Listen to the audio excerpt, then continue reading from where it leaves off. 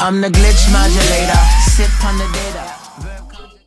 What's up YouTube, it's your favorite nerd with a throbber, and today I have another video about the Minecraft server that I play on, Super Fun Time server. But unlike the other videos, this one is pretty much a beginner's guide to the server. It's going to give you some information that is a necessity to play on the server, and other stuff like that. It's pretty much to help you out getting started. Alright, as usual, the IP for the server is mc.superfuntime.org. So you go ahead and connect. And you should spawn right here, which is right in front of the server rules, and next to the spawn town, which has not loaded yet. Let that load. Alright, so the spawn town is over there.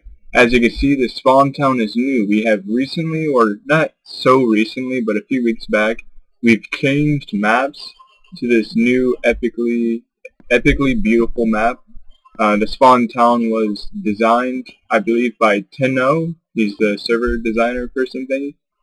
But as soon as you start, what I guarantee that you will need to do is read the rules board. Here's the general server rules, and up these stairs are building rules. I suggest that you read both of these because they're both very important. And before I start going on about other things, I want to tell you about something that has been applied to the server as of lately. I think it was today. Was it today? Yeah, probably today. The chat thing. Oh, sure. Alright, well, okay, it doesn't matter when it was applied, but it's on there now, and that's the new chat. Now there are local chats and world chats. The local chats will communicate you with the 15 closest people around you, or within 100 blocks. If it's within 100 blocks, you'll hear all of them. But if 15 people are not within 100 blocks, then you'll hear just 15 people. But if there are 20 people within 100 blocks of you, you'll hear all 20 of those people. But some commands for the new chat are, if you just type in regular, like, hello, that you can see it says LOC, and then it shows my rank, and then my name, and then my message. LOC stands for local, and those are the people around you, the 15 or within 100 blocks. But there is also /SH, which stands for shout, and then everything you everything you write in there, everyone on the server will see. So as you can see, it doesn't say LOC before my name. That means it's worldwide. Another one is /receivers, and this shows all the people that are within your local range of chat. As you can see, there's a few people down there. I'm not going to list off the names or count whatever, but those are them. Also, another thing to know about the new chat is if you say anything with the word help in it, that will automatically go to the guides. The guides are on the server to help new players or anyone who needs helping, questions, information, anything like that. So like if you just type in help, that'll go worldwide to all the guides and everyone.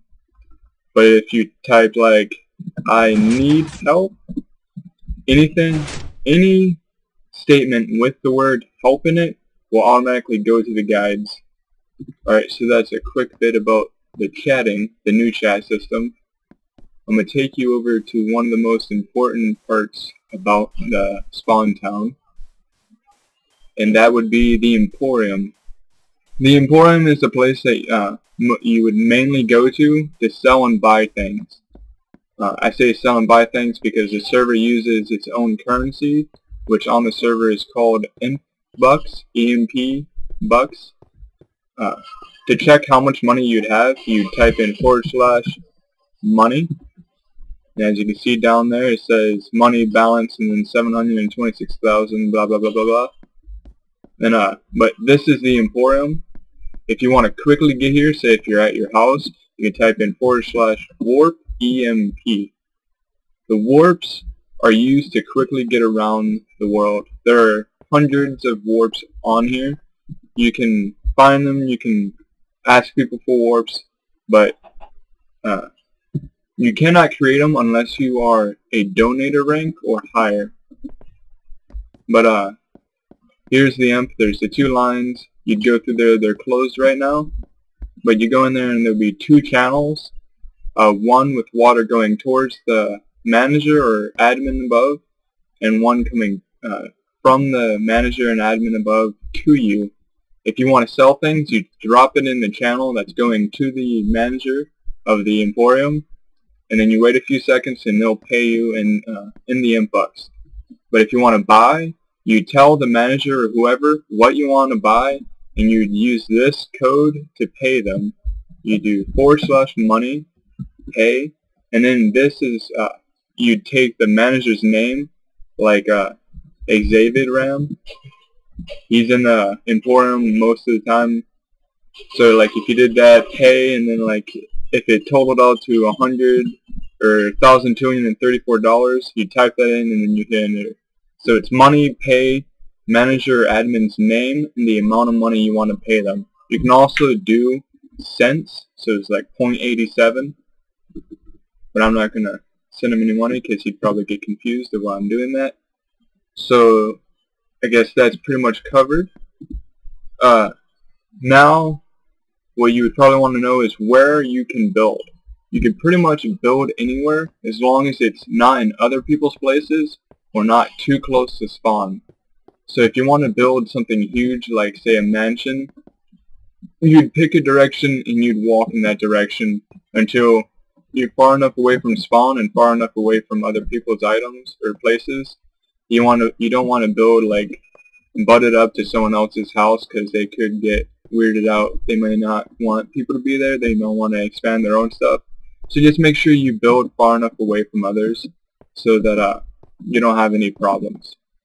Also make sure you abide by the building rules whenever you plan on building. Alright, but if you don't want to instantly build a huge mansion, which you probably won't want to because you won't have all the supplies, you probably want to go to one of two places, Warp Start or Warp Start 2. I'm going to go ahead and take you to Warp Start. Warp Start will take you here. There's some more building rules, the server rules, and all that. There's the board there. But you just go out one of these gates and they'll automatically open for you. You'd walk around until you find an empty lot. Now, if I'm correct, there's an empty lot up here and to the right. Gotta make sure I'm not missing anything. Alright, yeah. As you can see, there's a few empty lots right here.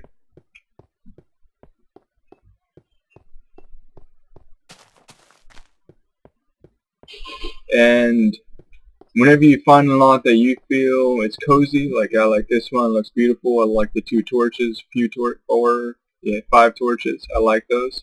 And you see a sign right here. It says, please build in the lot. Alright, so what you do, if you want to claim this lot, you'd break down the sign and then write your name on it. That way we know who the lot belongs to. But then, after you've done all that, you'd probably want to go get some materials. But yet, you don't want to automatically start off with no tools or anything. So what you could do is you can type in one of 2 or both of these kits, /kit.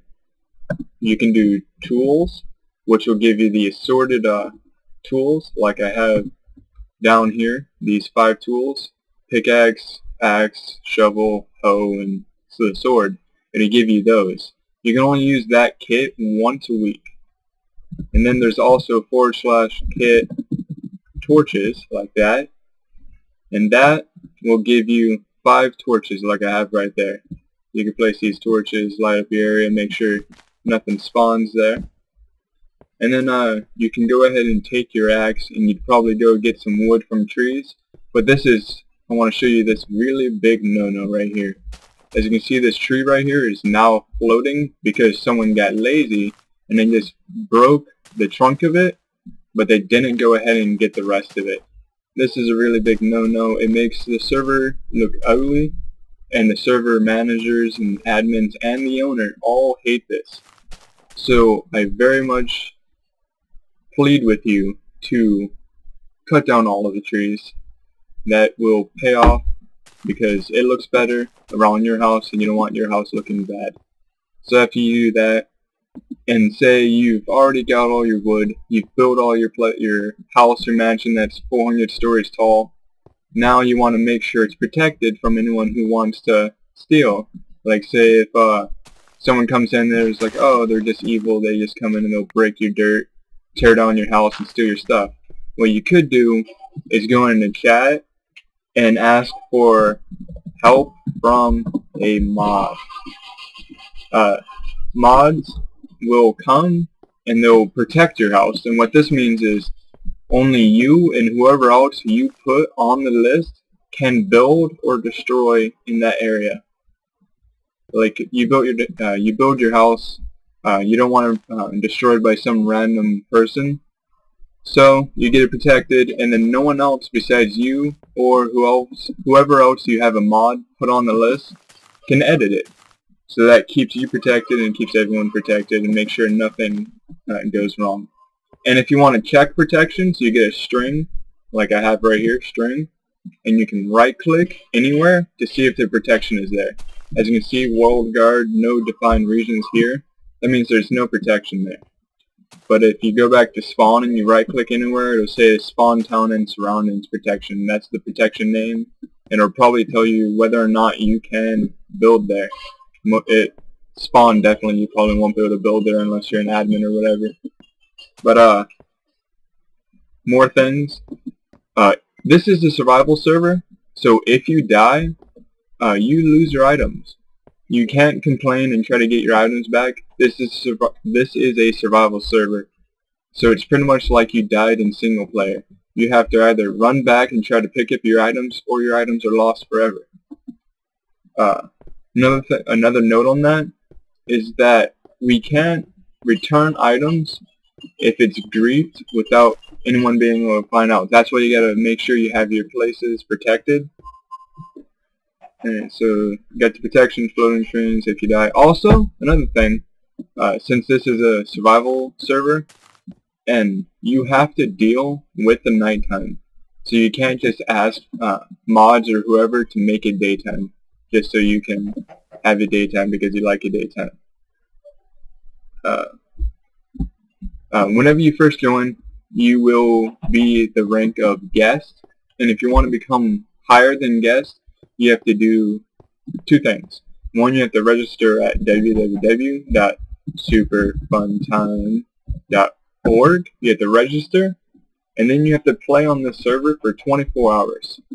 Yep, 24 hours. And then after you play for 24 hours, you go back on the server, and you can request to become a member. And if you get approved, Towley, the owner, will come onto the server and promote you as soon as he can. He comes on pretty much once or twice a day. He lives in Romania, so if you live in America, he may come on late for you or very early for you, so he probably won't be on the same time as you. So if you don't get instantly promoted, don't freak out, don't complain to everyone in the chat, you'll get promoted. But if you don't want to wait the 24 hours, or you want to be higher than a member, you can donate. So once again, to donate, just go straight to superfuntime.org, hit the donate button, donate with your PayPal. I believe you have to use PayPal.